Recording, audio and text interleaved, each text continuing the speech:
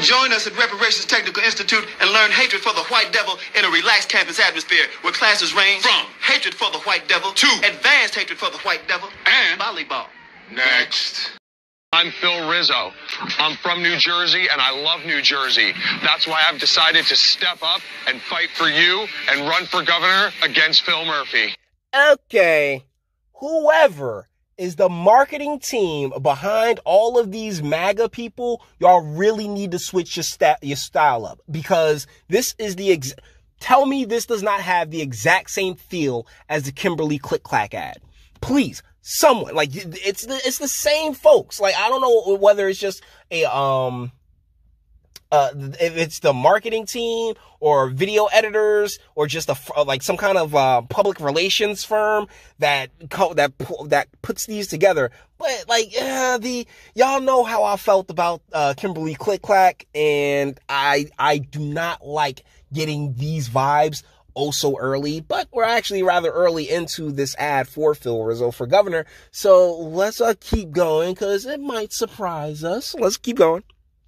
Since Phil Murphy locked down our state, he signed an executive order forcing the closure of all non-essential businesses.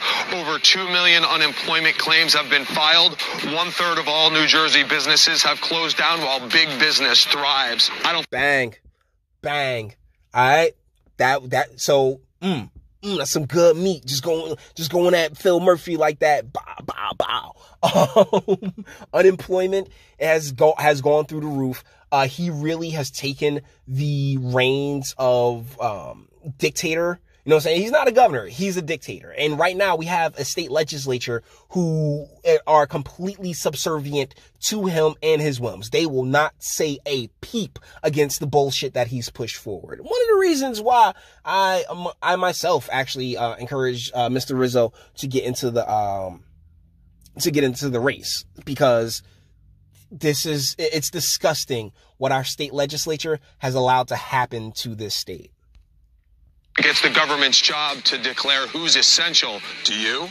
We're all essential. And if you're working to put food on the table for your family, you're essential too. And you deserve to get back to work. Whoa, you got Frank and Ian from Attila's Gym. Once again, it's all starting to come together when it comes to the to the MAGA swag, but is what it is, because they Ian spoke at CPAC, at the conservative conference a few months back, or maybe a month or so back. But either ways, yeah, Murphy's been a complete cockbag to these two gentlemen right here, covered on this channel multiple times. This is our business. It's how we make a living and provide for our families. Governor Murphy told us that we had to shut down because we're not essential. Governor Murphy's orders are tyrannical and unconstitutional, and we refuse to follow them.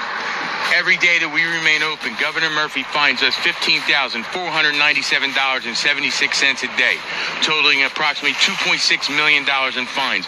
Jesus Christ.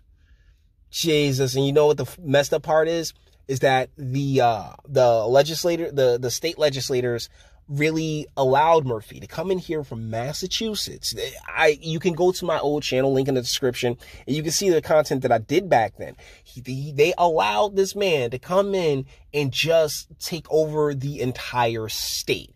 And now here we are in what can be really, from a certain angle, be called a dystopian hell future. That's unacceptable, Phil Murphy.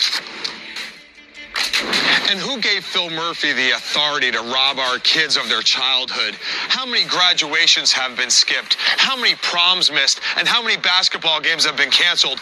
All of them. And who gave him the authority? The state legislatures. Your state senator, your state assembly rep. Yeah, they're a dickbag. Okay, they really are here in the state of New Jersey, because all of them are just so weak-willed, particularly when it came to the pandemic and their willingness to just throw our Garden State siblings under the bus.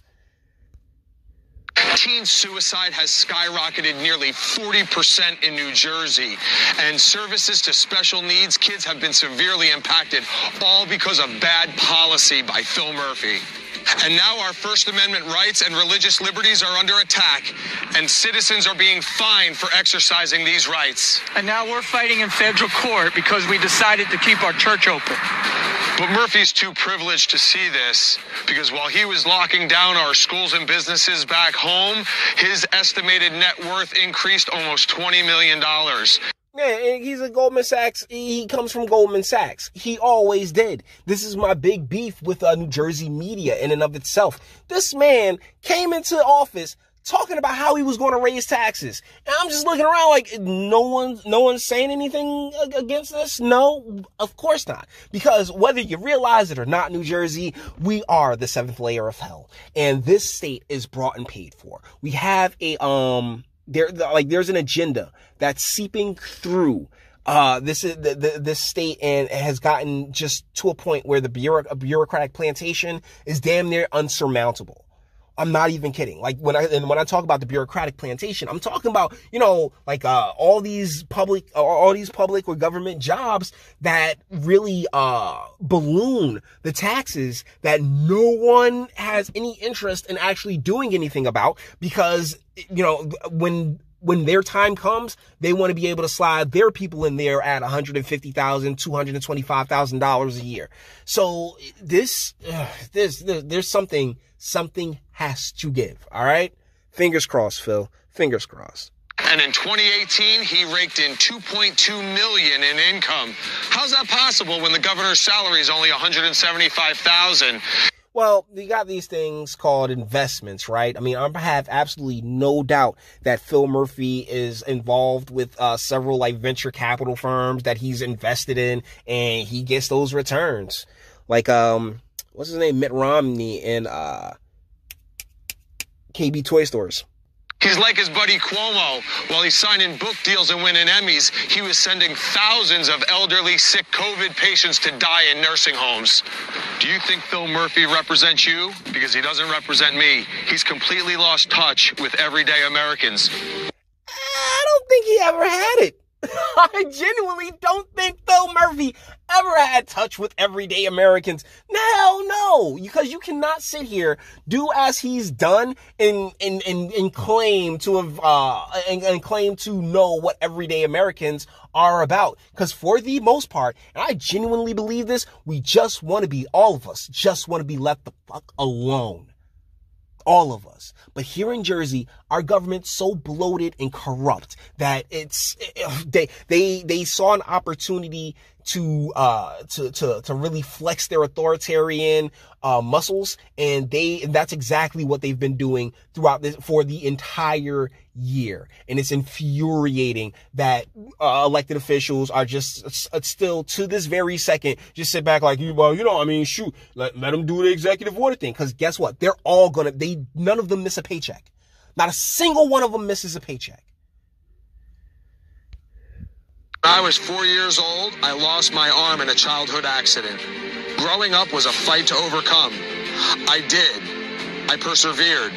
In the face of adversity, I played varsity football and baseball in high school, and I excelled. When my arm healed, there was also a healing process that took place in my heart.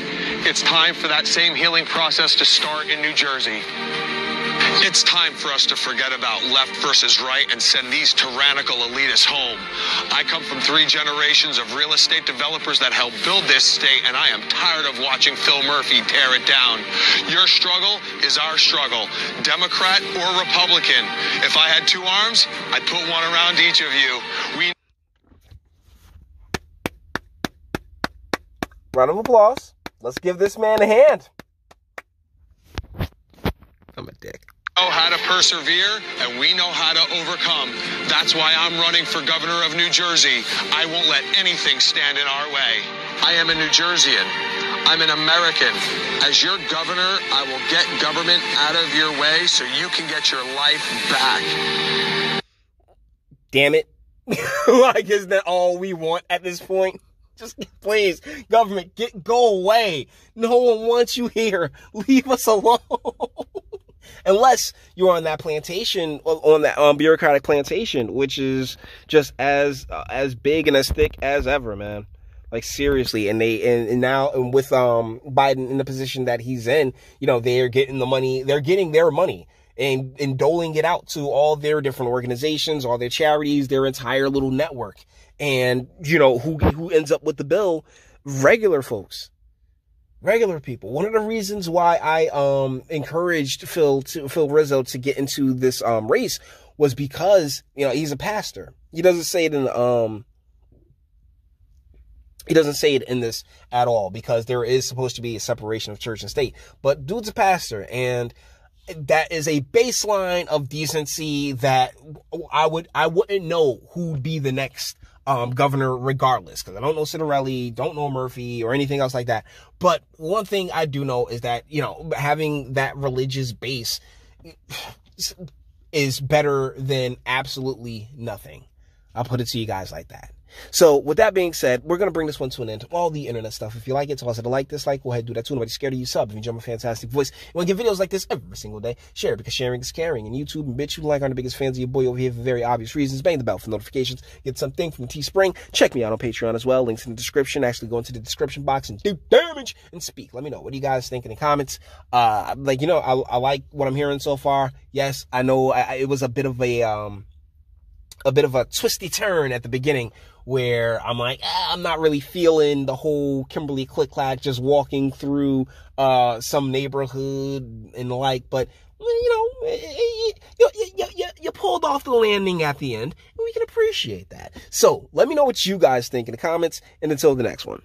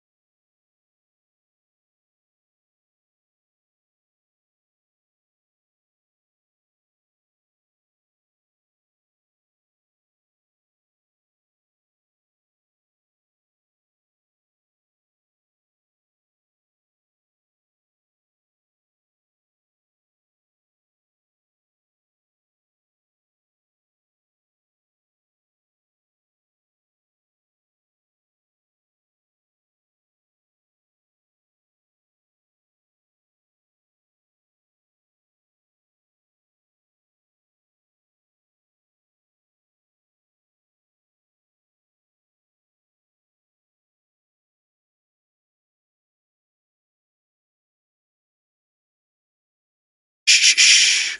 Over the next 90 minutes, I'd like to show you that all your problems can be solved by my penis.